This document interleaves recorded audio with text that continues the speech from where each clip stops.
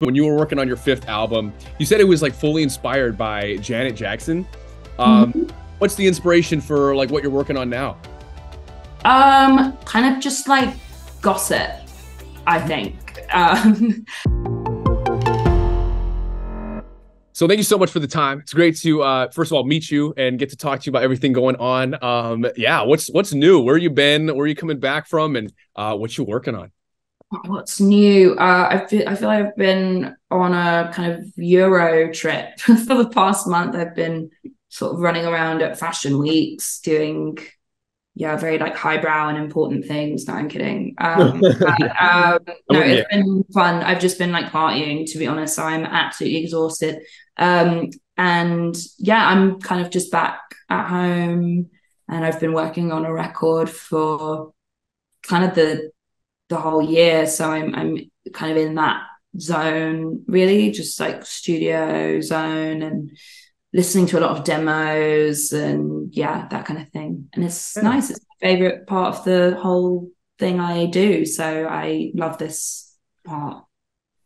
Amazing. How is it for you with fashion weeks? Do you like that stuff? Because I've gotten to my girlfriend was in Paris for it, and I think she mentioned like, "Hey, Charli XCX is at this one." I was like, "No way."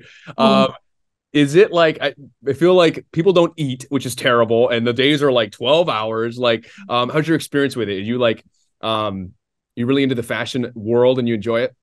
yeah, I do enjoy it. I do enjoy it. I love when a show is like a show, you know?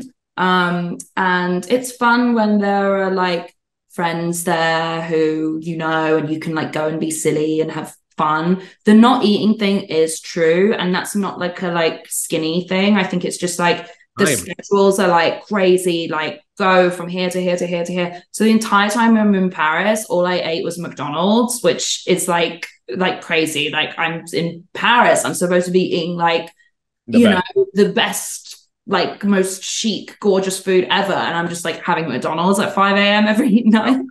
Um, but no, it's really fun. And it's nice when, you know, there's like real people there, you know, like people you know, and you can kind of like go and like be, I just like creating mischief and troubles. I've wanted to talk about this ever since like I've just like heard about you and all this stuff. Like Charli XCX being your Hotmail screen name, I think that's so underrated. Where everyone should have either an alter ego or something like that. I've always wanted to do music. Mine was Kitty Kitty 247. Oh, that I've sounds always, very emo. That could have been like an emo band, you know? yeah. Hey, it's not too late. I could still do the Yeah, hair and the. yeah, do it. Did you have MySpace? And if you did, do you remember what like your song was when people would visit your page? Yeah, I did have MySpace, but I had like I was putting music on MySpace. Like So your own?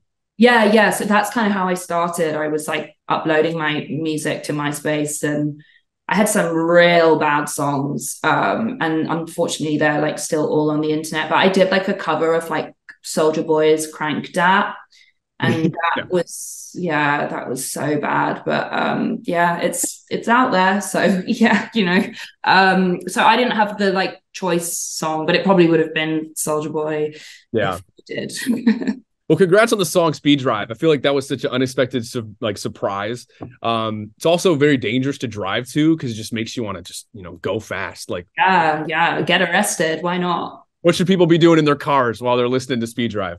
I don't know. I mean, I don't want to encourage like any kind of like, you know, accidents on the roads, but I think definitely like windows down, car full of friends, you know, probably like making TikToks, but not if you're driving. You know, it's like a cute, like you want to feel cute when you listen to Speed Drive, and you want to like have your like hair blowing in the wind. It's like that kind of song, I think.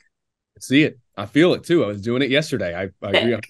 100%. You're doing it perfectly. Love it. Before the pandemic hit, when you were working on your fifth album, you said it was like fully inspired by Janet Jackson. Um, Mhm. what's the inspiration for like what you're working on now? Kind of just like gossip, I think.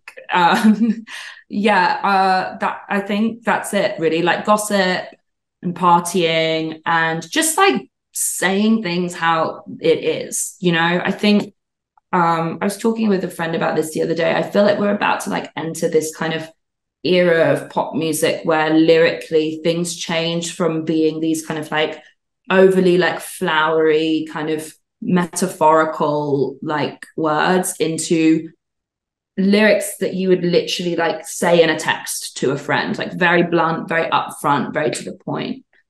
So I think that's kind of the direction that I'm moving in. Another one that you were a part of was To Die For. I mean, I love this song so much. Oh yeah, Addison. Yeah, Was yeah.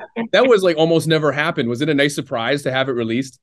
Yes, it was funny. I'm really happy that it came out because there was a point where I was like, I might leak this and not tell Addison because I was like, it's so good, and she was kind of like back and forth on whether she like wanted to like do, you know, put music out, like, and I was like, girl, this is really cool, like, and all her music is so cool. Like I even when we were in the studio making it, she was like playing me all these demos and I was like, this is so good. Like I just think she is such an awesome person, and her taste level is like off the charts. She really gets it, you know. And so when there was this like moment where like the music wasn't going to come out, I was like, I might just have to like be the girl who leaks it, but I'm happy I didn't do that and it just came out the way she wanted it to. But yeah, it's fun. I can't say enough good things about her. She's such an amazing person,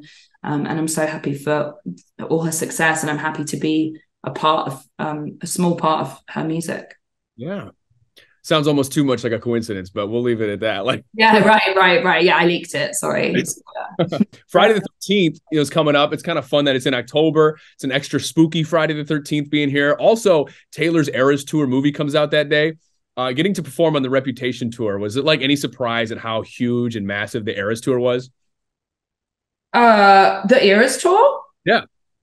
No, I mean, she's like the biggest artist in the world. Wouldn't it be funny if she just did 500 cap venues? Of course, it's going to be the biggest tour in the world. Like, she's Taylor Swift. Yeah, no, I mean, I think she makes music that people just connect with, like on such a grand scale. And yeah, I mean, no, I mean, the Reputation tour that I was on was already huge, and I mean it just feels like monolithic in a way. So no, I'm not surprised at all. I mean she's massive, so yeah, I think it's amazing that she's doing such like huge shows, and people obviously like absolutely adore them, and that's amazing. Absolutely. Well, I can't wait to hear what you have coming out soon. Good luck on working on the album, all the other fun projects you have. With it being October, do you have any fun Halloween plans? Like what are you looking forward to?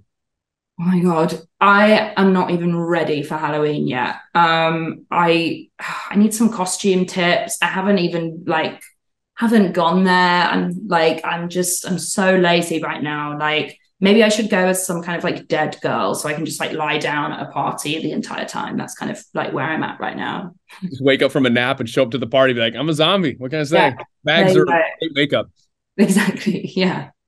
Well, thank you so much for the time. It was really cool getting to meet you and catch up on everything. And hopefully we get to do it again soon. Thank you. You too.